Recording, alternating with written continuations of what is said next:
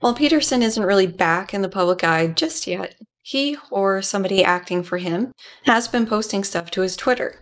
And a thought occurred to me while reading through the comments on those posts. There are a fair number of people asking Peterson to come back to speak about what's currently happening between the viral current situation or the more recent, ongoing, but currently big situation. At first, these sorts of tweets didn't really seem more than fans eager to have their idol back. But then something clicked.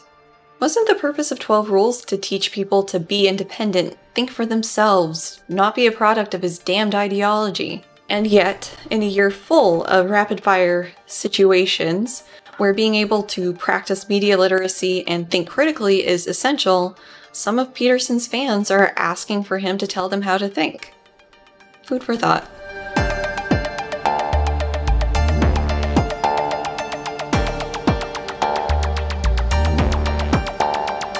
This video made possible thanks to the continuing support of viewers, patrons, and PayPal pals like you. Thanks! Hi! Welcome back to the channel. It was certainly nice having a week off, but the sections I came back to for this video? Ooh. If you're new here, hi! I'm Cass, I'm a cognitive psychologist, and I've picked up the pet project of going through Jordan B. Peterson's 12 Rules for Life and Antidote to Chaos to critically look at the arguments and reference support to see what's up. In these videos, I use a visual shorthand to help indicate who is talking. This means I'm paraphrasing the book. This indicates I'm giving my response or integrating the book with science. This can be things that Peterson cites directly or things I'm bringing in to get at the concepts involved. Also, quick reminder that a citation needed popping up during a quote doesn't necessarily mean that I disagree with Peterson. It just means that it sounds like he's making a statement based on research in some way, and as such, should be showing his work. Alrighty, enough chit-chat. Let's learn how to be more precise in our speech. We start this chapter on being precise in your language with this sort of philosophical quandary. Peterson asks what you see when you look at a laptop, and then provides some examples of descriptions you might give.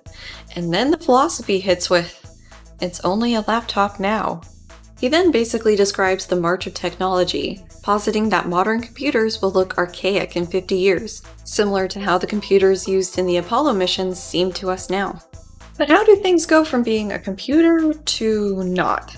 It's because of the nature of our perceptions themselves, and the often visible interaction between those perceptions and the underlying complexity of the world. I'm sorry, but what?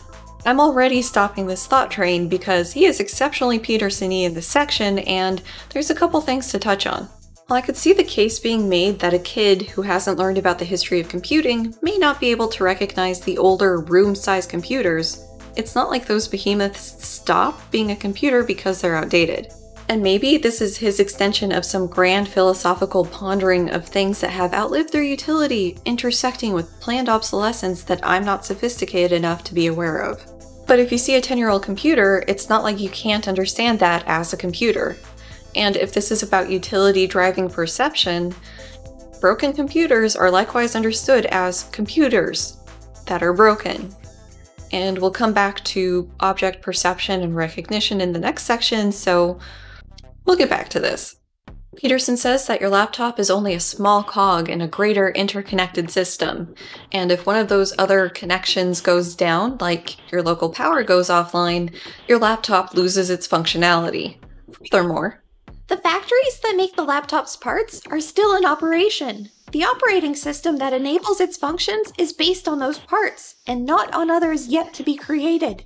Its video hardware runs the technology expected by the creative people who post their content on the web. Your laptop is in communication with a certain specified ecosystem of other devices and web servers.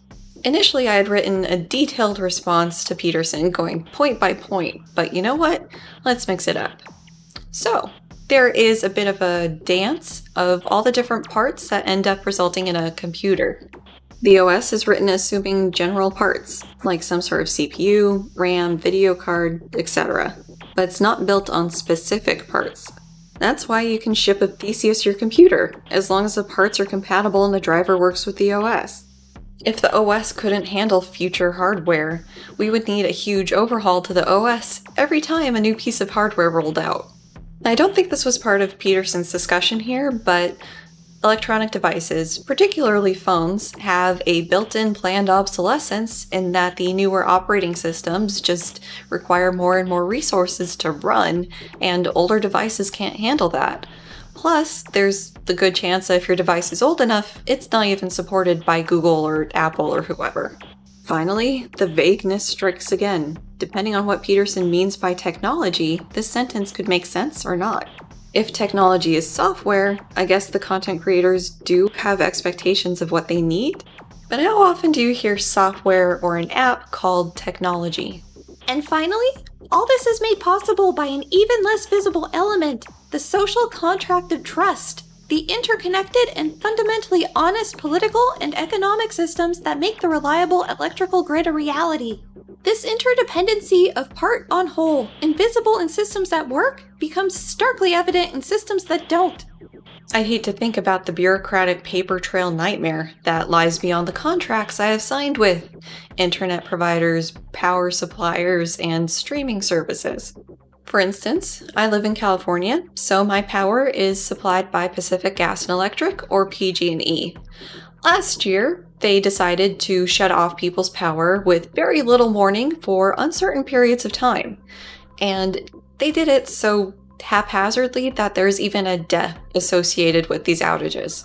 My understanding was that this was done somewhat as a retaliatory measure for PG&E being blamed for some of the fires that happened the year before because of outdated and broken equipment. So I'm having trouble accepting that corporations are acting honestly. The higher order surrounding systems that enable personal computing hardly exist at all in corrupt third world countries, so that the power lines, electrical switches, outlets, and all the other entities so hopefully and concretely indicative of such a grid are absent or compromised, and in fact make little contribution to the practical delivery of electricity to people's homes and factories. This makes perceiving the electronic and other devices that electricity theoretically enables as separate functional units frustrating at minimum and impossible at worst. This is partly because of technical insufficiency. The systems simply don't work. But it is also in no small part because of the lack of trust characteristic of systematically corrupt societies. This seems like another instance of flipping the cause and effect. The corrupt society didn't spring up out of people not trusting each other. It comes from a complex of factors. And this discussion of corrupt third world countries would almost imply that this corruption is absent from the more developed countries, which is laughably not the case. But it's possible that this talk of power grids and corruption in developing countries is to underscore the idea that the West is the best, but only if we're good little girls and boys and don't go rocking the boat. Also, in developing or developed countries, there's power generators. You can supply your own electricity. And back in my WoW playing days, some of the people in my guild lived out in the middle of nowhere enough in both the States and Australia that their only internet option was satellite. We're a crafty species. If we want something, we'll do what we can to get it. Anyways, Peterson analogizes the laptop to a tree's leaf, saying that you can interact with the leaf as its own thing, but that percept is misleading. There would be no leaf without the tree, as evidenced by the leaf eventually falling apart when removed from the tree. This is the position of our laptops in relation to the world. So much of what they are resides outside their boundaries that the screen devices we hold on our laps can only maintain their computer-like facade for a few short years. Almost everything we see and hold is like that, although often not so evidently. Yeah, a non-network computer or phone or whatever at this point is somewhat useless, depending on what you're trying to do with it, but a computer that's no longer on the bleeding edge of technology is still a computer. Doesn't anyone notice this? I feel like I'm taking crazy pills! I also don't see what the impermanence of practically everything relevant to our timescale has to do with being precise in your speech. So much for precision.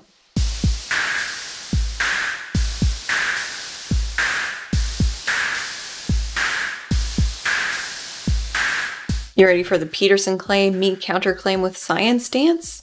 Good, because it's going to be the rest of this video. We assume that we see objects or things when we look at the world, but that's not really how it is. Our evolved perceptual systems transform the interconnected, complex, multi-level world that we inhabit not so much into things per se, as into useful things, or their nemesis, things that get in the way. Hello, Lab Goggle Pikachu. Long time no see. Okay, so to talk about what we need to talk about in this section, we're going to hit the high points of spatial vision and form and object perception and recognition. Also, I'm going to try to do this a little different than how these science chunks usually go. Because Peterson's sort of riffing off of one idea as we go through this section, I'm going to break up the science as we go instead of doing one big info dump at the beginning. Visual tasks, especially in perception, do tend to gravitate around objects. Sort of like Peterson said. Kind of. And we can break those tasks down into detection, discrimination, and identification. Detection is the simplest, where you're just picking out an object from the surrounding stuff, like a star in the night sky or cars in a parking lot. All you really know at this point is if an object is there or not. Discrimination happens when you need to be able to distinguish the object from others. Identification is when you tie in the specific label, name, or identity for that object. In the previous quote, it's probably fair to say that Peterson's talking about objects at the discrimination level, useful versus in the way. But what is useful or in the way is highly context dependent. If I'm cold, a sweater is useful. If I'm hungry, a sweater is in the way. This is something that will be popping up on my side of things a couple times in this video, so it bears repeating. What is useful is context dependent. The detection, discrimination, identification flow reflects the flow of information in the brain. The relatively simple information is built up in complexity until we can attach meaning to it. Something I'm getting stuck on is the distinction between objects as things and objects as purpose-driven things, with Peterson seeming to claim that only the latter is valid. I have been wrestling with this, trying to figure out how to approach this and what to say. Coming at this claim from a perception or cognition-informed angle isn't helping. And I think the issue is that we don't tend to put the research into this objects need utility framework, which would suggest that we perceive objects without them needing to have some utility to them. Finally, of course, objects are split into two categories by Peterson, useful or in the way. It needs to be remarked that categorization is an entire subfield of research within cognitive, and so boiling down all the different theories and ways that we can categorize things into useful or in the way is incorrect. Just because something can be a tool doesn't mean that's the only way it's perceived. This is the necessary, practical reduction of the world. This is the transformation of the near infinite complexity of things through the narrow specification of our purpose. That is not at all the same thing as perceiving objects. Being able to pick out the object from the foreground is something that comes pretty naturally to us, at least if you have normalish vision. But this is an incredibly complex process, as illustrated by all the starts and stops that we've seen in trying to get AI to do this. Something that, funnily enough, Peterson will touch on in a footnote later. We use many monocular and binocular cues to help us do this. Monocular meaning it can be done with one eye, binocular requiring the use of both. These cues range from things like differences in reflectivity, changes in texture, occlusion, perceived size, yada yada. Also, we reduce the world in a lot of ways, starting with just trying to get the information into our eyeballs. The world is a 3D space, while our retinas are 2D. The third dimension is lost when you hit the back of the eye, beyond hints from how things look from a certain point. It's like Peterson's trying to occupy a space between object perception and cognitive categorization, and flipping between the two. We don't see valueless entities and then attribute meaning to them. We perceive the meaning directly. Let's see. The references in 160 are a Gibson visual perception book, a neuro paper on language perception, and a theory paper about the hierarchy between cognition and the brain. So we're going to skip the Gibson visual perception book because I don't have my copy. I haven't had it in like 10 years. Damn, moving 4 times. Although if someone wants to throw a copy at me, I wouldn't complain. But we will talk about the other 2 papers. The Flowell first paper was testing a possible explanation for how speech developed in humans. This theory is that spoken language evolved out of communicating through gestures. The authors argue that this theory is correct, then listening to speech should activate the extended articulatory manual action perception network, which they also refer to as the hand motor system. Long story short, they found that the hand motor system was activated by speech perception tasks. To bring this back to Peterson's inclusion of this paper, it's doing nothing to support his claim that we perceive an object's meaning directly, or that this is talking about action like he is, as from the book's back matter. The motor activation found in this paper was regarding producing gestures, not interacting with objects. The second paper is putting forward the position that cognition is built from action and perception on sensory and motor brain mechanisms, as opposed to cognition being in charge with everything else being subservient. The bulk of this paper is on action perception circuits, which are linkages between many different brain regions serving motor, sensory, and higher cognitive areas. Specifically, how these action perception circuits can explain what is known about how language and other cognitive functions work. As with the previous paper, this article doesn't support the claim that Peterson's trying to make. And while we're here, let's clarify something. And yes, I have my pedantic pants on. Perceiving the meaning directly is an oversimplified, incorrect statement. How to even tackle this? The thing I'm tripping on in this quote is that which sentence is correct depends on your timescale. If you're looking at this from our general sense of how we see stuff, it can feel like the meaning is baked into the object. But if you look at the research on this, there's a lot more going on. There's an important distinction in object recognition based on where the information's coming from, and we talk about this as either coming from the bottom to the top or from the top down. So bottom-up processing is stimulus-driven. You have the information coming into the sensory system and it's processed a little bit, but passed upstream. Top-down is your cognition influencing how you perceive that object, and so things like your memories or expectations can change how you see stuff. Here's an example of this. You should be able to read and make sense of the sentence even though there are a couple of ambiguous stimuli.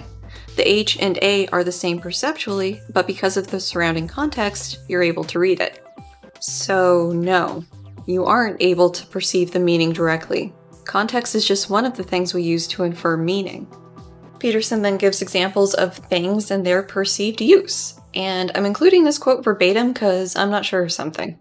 We see floors to walk on, and doors to duck through, and chairs to sit on. It's for this reason that a beanbag and a stump both fall into the latter category, despite having little objectively in common. We see rocks because we can throw them, and clouds because they can rain on us, and apples to eat, and the automobiles of other people to get in our way and annoy us. We see tools and obstacles, not objects or things. I assume that Peterson's not implying that these are the only functions of these objects, but from the way it's written, it could be understandable if that was inferred. Categorization, which is roughly what Peterson's talking about here, is a whole other can of research worms. As with so many things in cognitive, there are a handful of theories trying to explain how we structure our knowledge.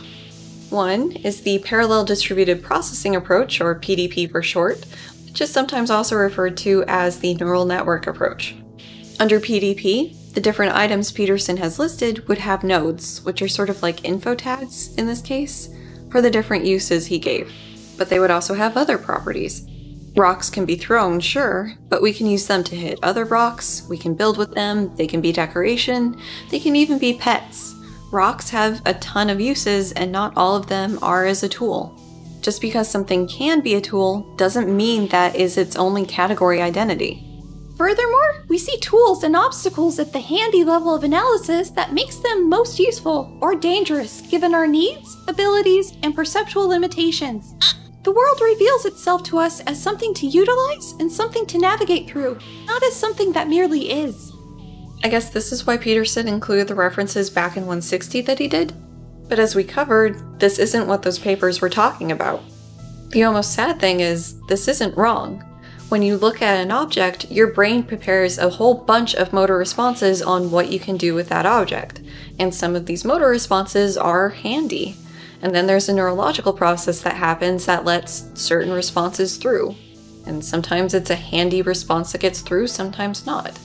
Had Peterson been more responsible in his citing, this critique could have been avoided.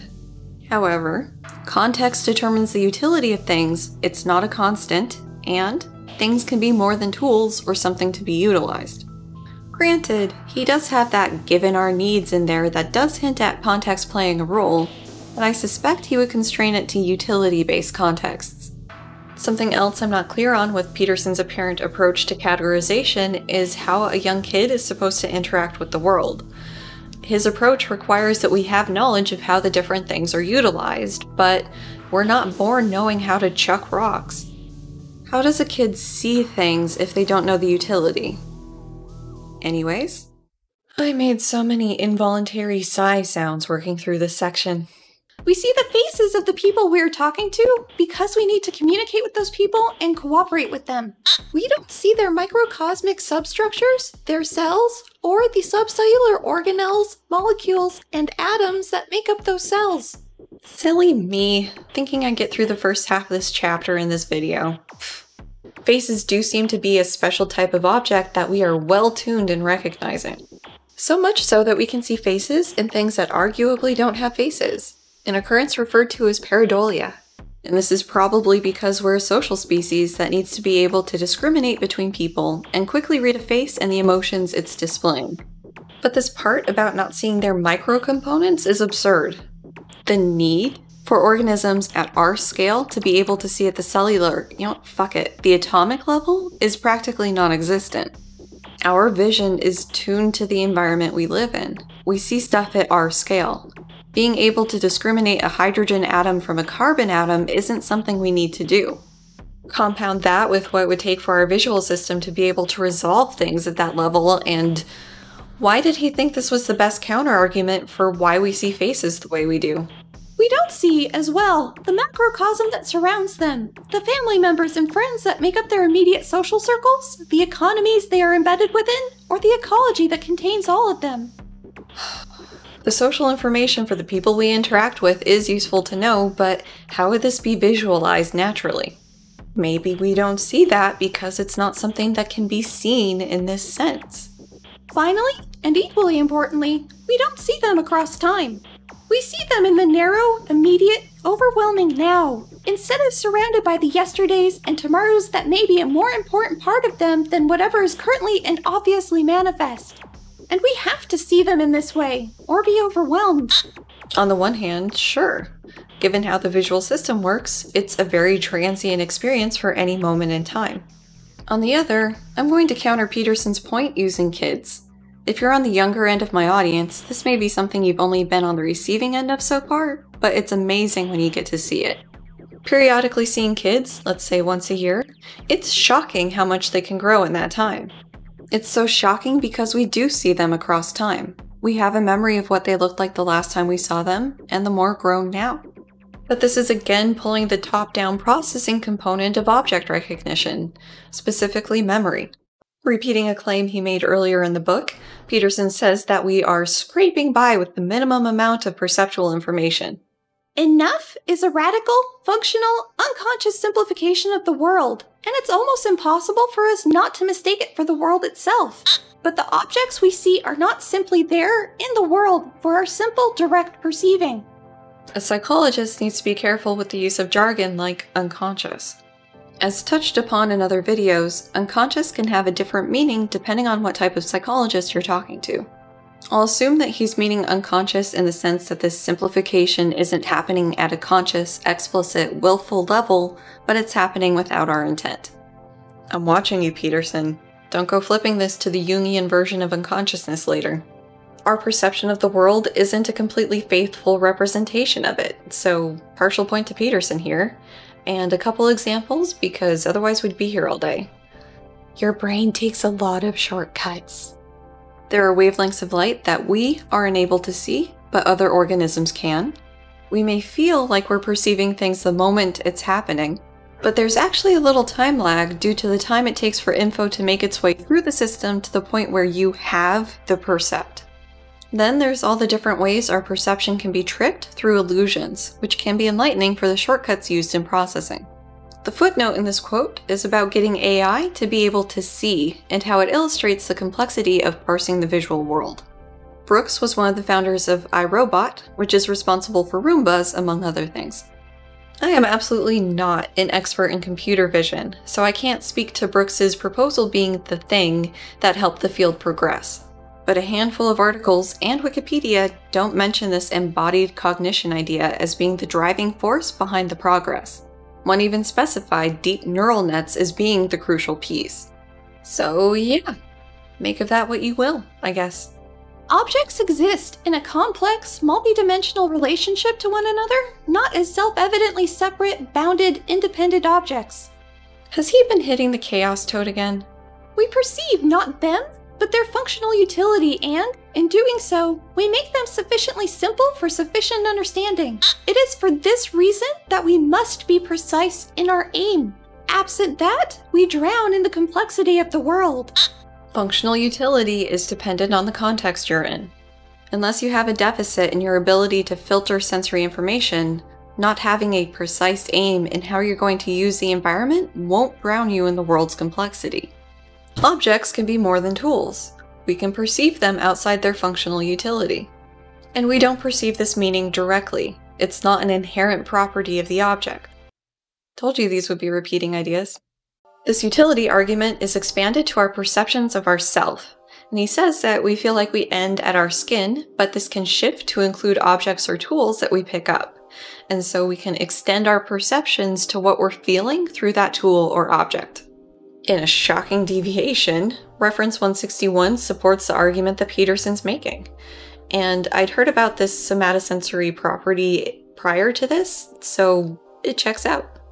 Furthermore, he claims that we also get possessive over the tools that we use, and his example here is getting mad at somebody who bangs on your car. My perception of the negative feelings I get when somebody fucks with my car don't feel like it's coming from a place of me being messed with directly. I think it's a combination of sadness for my car being messed with, upset that some people in the world can be so careless or hurtful, and frustration and maybe anxiety about having the funds to cover whatever got broken. And part of this is certainly because I tend to anthropomorphize things like my car. But for things I don't do that to, there's also just my upbringing rearing its head.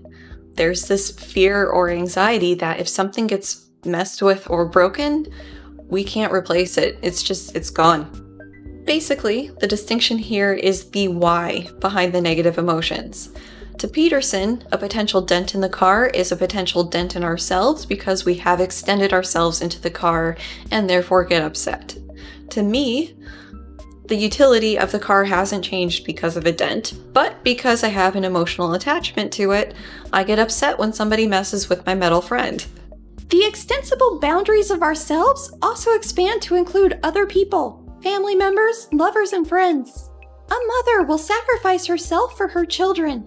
Is our father, or son, or wife, or husband more or less integral to us than an arm or a leg? We can answer in part by asking, which would we rather lose? Which loss would we sacrifice more to avoid?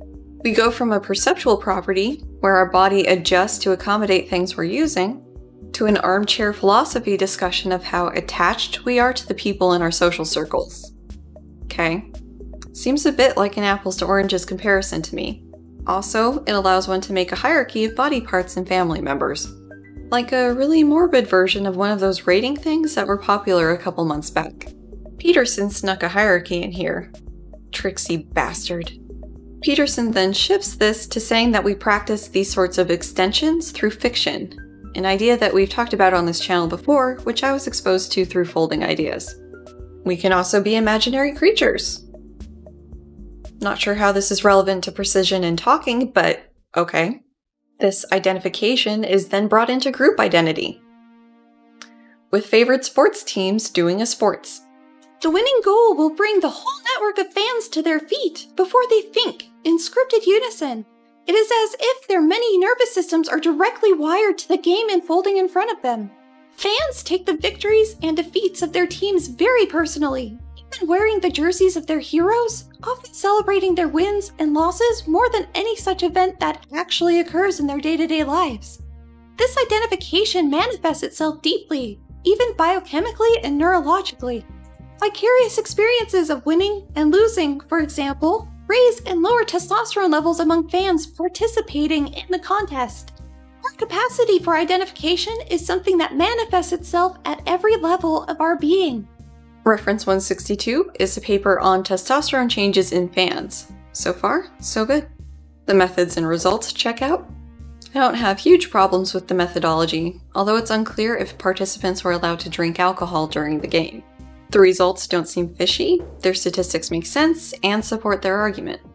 My personal experience watching or attending sporting events is that these sort of responses don't happen without conscious thought from me, although admittedly, I might be a bit of an odd duck in this regard. I'm also curious why this is the only angle Peterson talks about this group identification in. I would think in-group, out-group dynamics would also factor in here and with what's following in the book. Then there's the predictable 90-degree turn. To the degree that we are patriotic, similarly, our country is not just important to us, it is us. We might even sacrifice our entire, smaller individual selves in battle to maintain the integrity of our country. For much of history, such willingness to die has been regarded as something admirable and courageous, as a part of human duty. About that.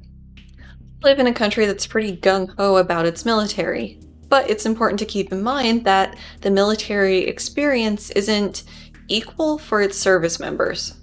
Basically, people from lower SES groups were more likely to see combat and be killed than those from the higher tiers. And that's just recent history.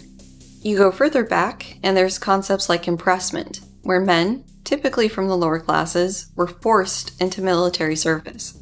Given the economic coercion or outright force in getting people to enlist, you could see a need for the powers that be to emphasize the nobler aspects of service to encourage people to go along with it. There's also the issue of protecting a country and its allies versus policing the world. And this is something the US really needs to have a long, hard think about, because forcing freedom on other countries hasn't been our most successful endeavor to date. And calling this central to human duty is tiptoeing towards jingoism.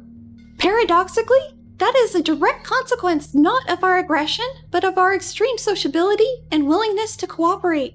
If we can become not only ourselves, but our families, teams, and countries, cooperation comes easily to us, relying on the same deeply innate mechanisms that drive us and other creatures to protect our very bodies. He says military stuff is cooperation, not aggression. I say it's more complicated.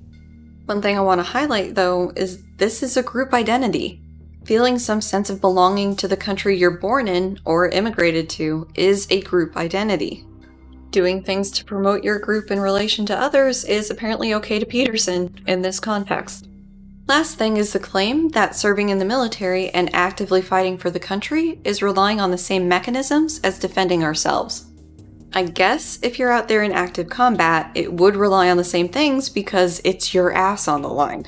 And maybe some who enlist do feel that they are protecting their country's ideology and way of life, but we can't ignore the other factors that would lead to someone signing their life over to the government. As previously mentioned, the US and some other countries have some pretty strong economic incentives for joining up. Housing, healthcare, GI Bill, other stuff. And these things would mean a lot more to somebody coming from a lower SES than somebody who's never had to worry about these things in their life. Alrighty, that's it for the first part of Rule 10, be precise in your speech. And I'm sure we'll get to that precision in speech at some point, even if it's the last sentence in the chapter. I have some general channel business before getting to the actual end of the video. Given the response to one of my recent videos, I'm sure you can guess which one, I'm having to take a step back from the comments section. I'm not sure if this is going to be the new normal for me, or if it'll ever go back to a kind of chill space. In either case, if you would like to increase the odds of me seeing and responding to your comment, subscribe. YouTube has added a little flag next to subscribers' names to make it easier to find those comments in the interface.